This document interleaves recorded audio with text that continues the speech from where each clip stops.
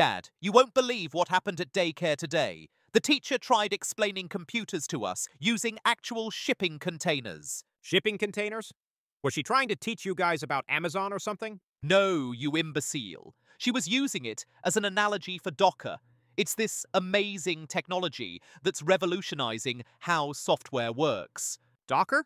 Like the guys at the port who load boats? Think of it this way. Imagine if you could pack everything you need for your stupid drinking games with Joe in one neat box. Oh, like my beer, chips, and that weird hat I wear? Exactly. That's what Docker does for computer programs. It puts all the stuff a program needs in one container so it works the same way everywhere. So it's like a lunchbox for computer stuff?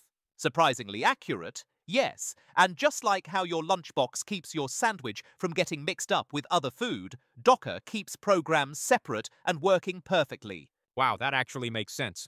So if I put my programs in these Docker things, They'll run the same way on any computer without all the "it works on my machine" nonsense. It's basically foolproof, which, in your case, is absolutely necessary. hey, I resent that.